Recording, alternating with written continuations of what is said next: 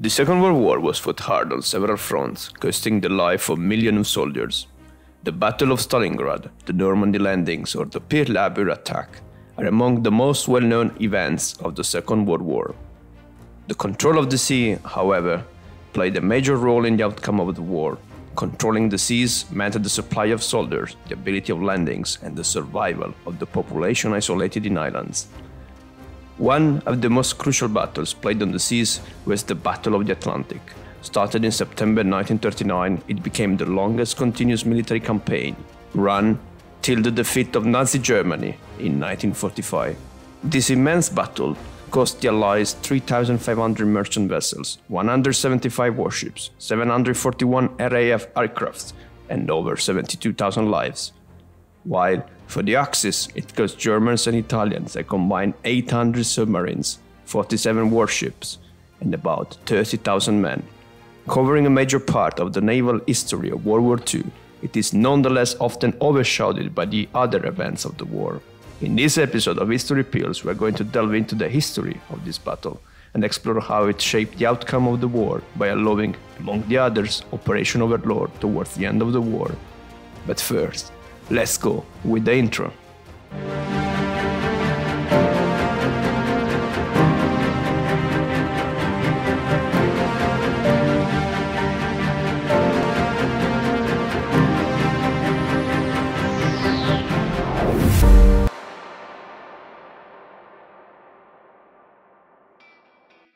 Prior to the war, the German Navy, or if you're a German speaker, Kriegsmarine, lacked the strength to challenge the combined British Royal Navy and the French Navy, Marine Nationale, for ruling over the seas. The formidable U-boats fleet was not yet at its peak. It counted about 57 exemplars, with the majority of these being small and short-range Type II. Thus, the German naval strategy relied on commerce raiding using capital ships, armored merchant cruisers, submarines, and aircraft. In September 1939, with Germany invading Poland and the beginning of World War II, many German warships were already at sea, including most of the available U-boats and the famous Panzerschiff Deutschland and Panzerschiff Admiral Graf Spee, later nicknamed the pocket ships by the British. These ships immediately began offensive actions against British and French shipping. U-30, in breach of her orders not to sink passenger ships, sank the ocean liner SS Athenia within hours of the declaration of war and caused the death of about 100 civilians. This action clearly marked the beginning of hostilities and the beginning of the Battle of the Atlantic. British and French navies quickly reacted by immediately starting a blockade of Germany. To defend commercial and civilian ships from submarine attacks, the British also introduced a convoy system. The idea of moving merchandise via convoys consisting of between 30 and 70, mostly unarmed merchant ships, allowed the superior British Royal Navy to concentrate its escort, and thus increase the chances to identify German U-boats. This strategy began soon after the declaration of war and was quickly implemented on the British Isles.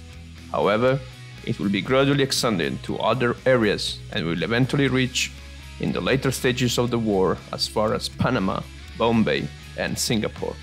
The different proposal was tabled by Winston Churchill, at the time head of the British Navy. He sought a more offensive strategy over the convoy defensive approach. In a few weeks, he organized anti-submarine hunting groups to patrol the shipping lanes and hunt for German U-boats. This strategy, however, was quickly proved disastrous.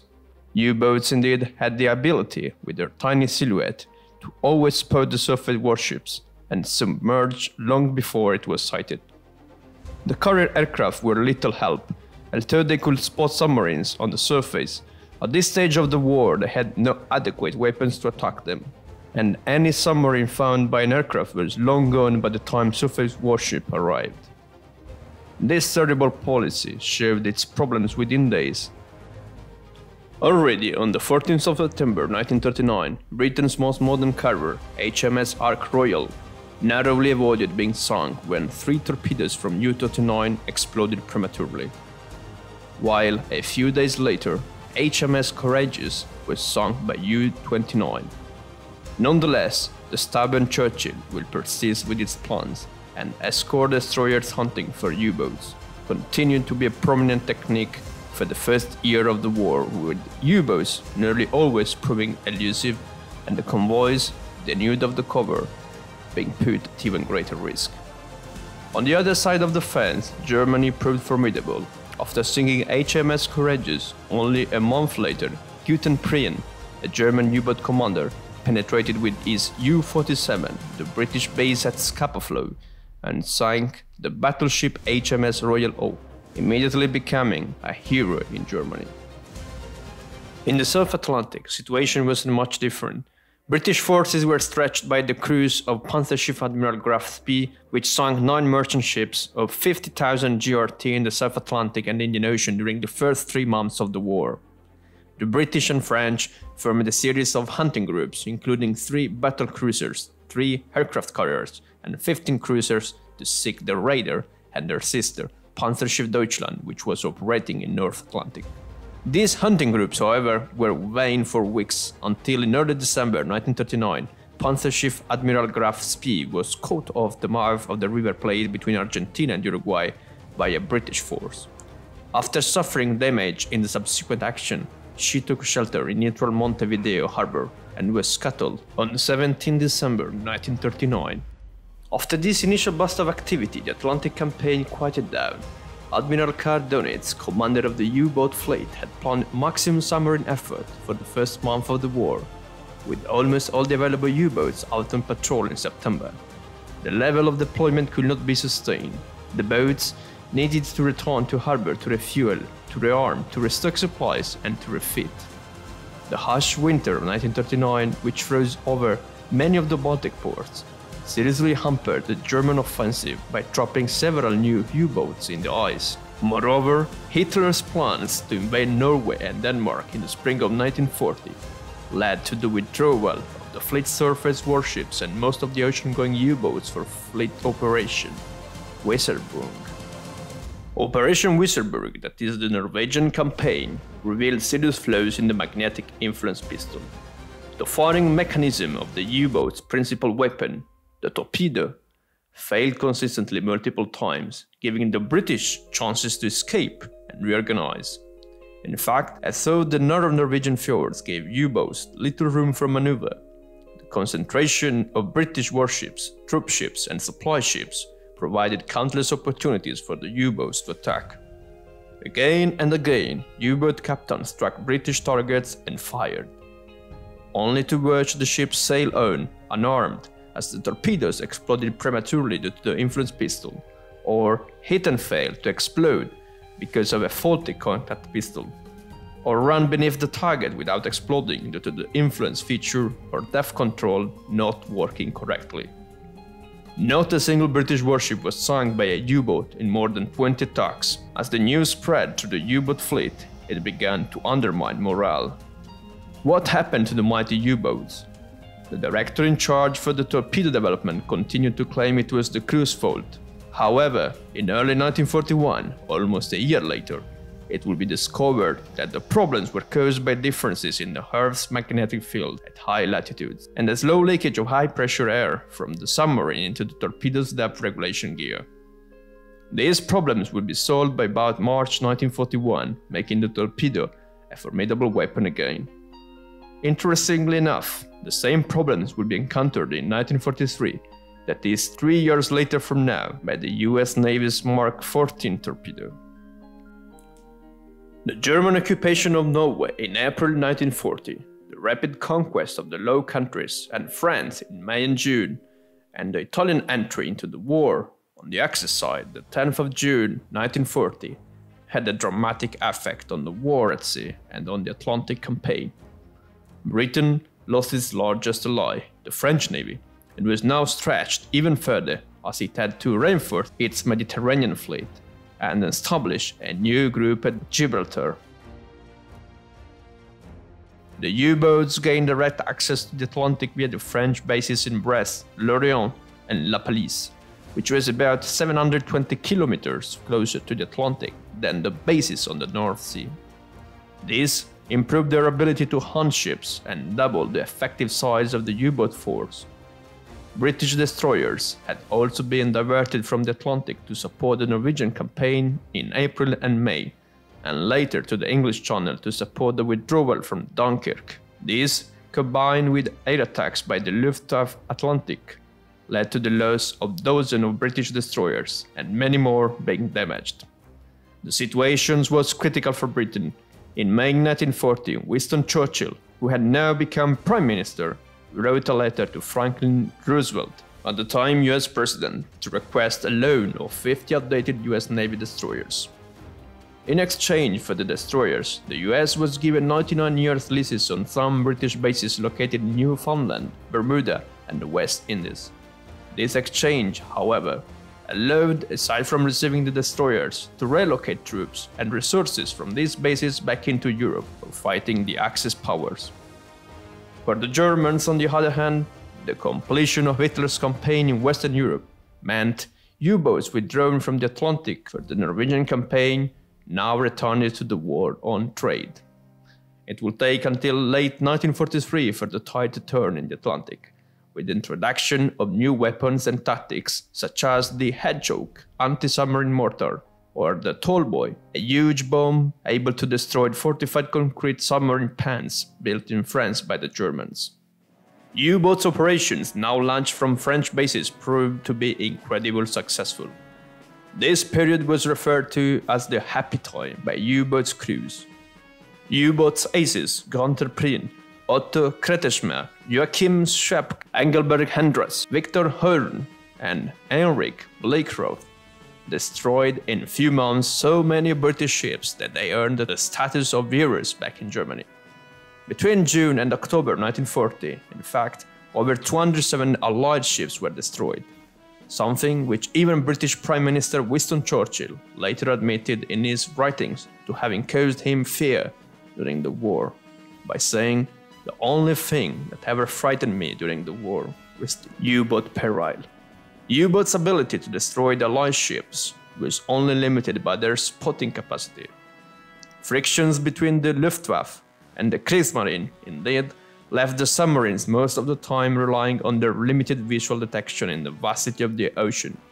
But how was an attack carried from the spotting moment to the shooting one? U-boats usually worked in groups known as wolfpacks. Instead of attacking Allied convoys individually, U-boats spread over an imaginary line that intersected the most probable path convoys would usually take. Then, they searched the horizon for masts or smoke, or used hydrophones to detect propeller noises. When a convoy was spotted, the U-boat would report it to the headquarters and shadow it until other boats arrived.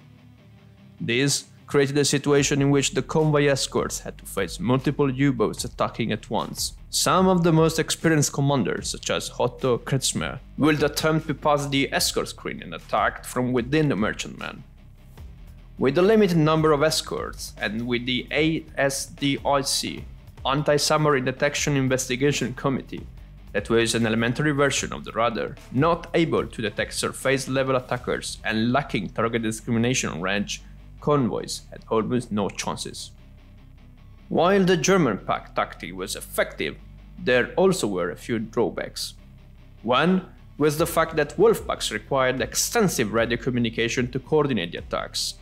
This made U-boats vulnerable to the Haftaf that will be introduced in 1942 by the British Navy, and it allowed Allied naval forces to determine the location of the enemy boats transmitting and attacking them. Meanwhile, back to 1940, pack tactics were used with great success by the Germans.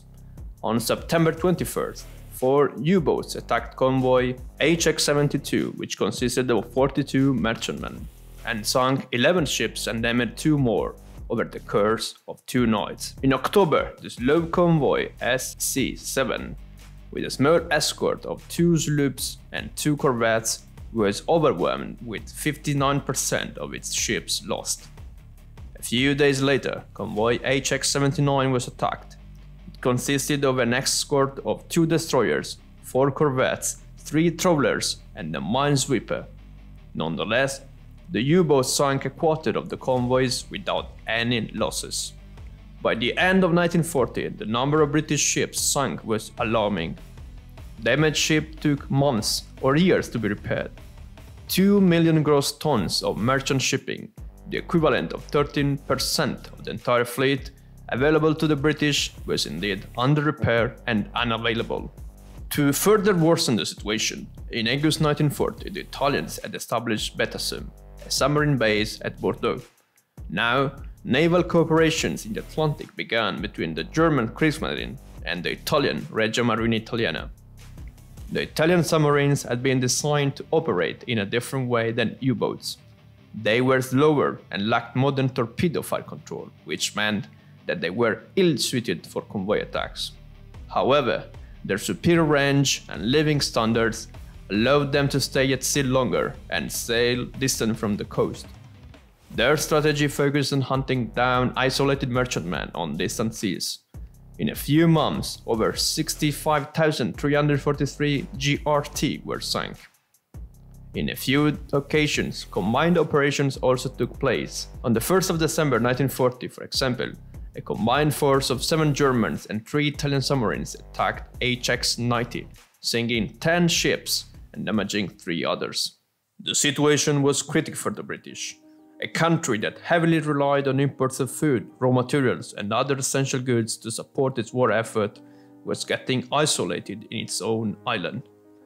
Rationing of food, fuel and other essential goods was introduced. In September 1939, petrol was the first commodity to be controlled. On the 8th of January 1940, bacon, butter and sugar were rationed also, and by the end of 1940, meat, tea, jam, biscuits, breakfast cereals, cheese, eggs, lard, milk, canned and dried fruit will be rationed. With fishermen at risk from enemy attacks and mines, fish prices increased. Clothing will be rationed a few months later, in early 1941. These were the darkest hours for Britain, a country fighting alone against 2 superpowers. What will make table turn? In the next episode, we will discuss how technology, intelligence and ingenuity will play a key role in the Battle of the Atlantic. We will cover the period from 1941 to 1945, and will discuss how the entrance of the US Navy shaped the continuation of the battle. Make sure to subscribe and press the bell button so that you will not miss the next episode. Check out this video to find out how Winston Churchill planned to unite France and Britain in one single country, a country with a single currency and a single passport, a country that could together fight the German invasion. But for now, thanks for watching and bye!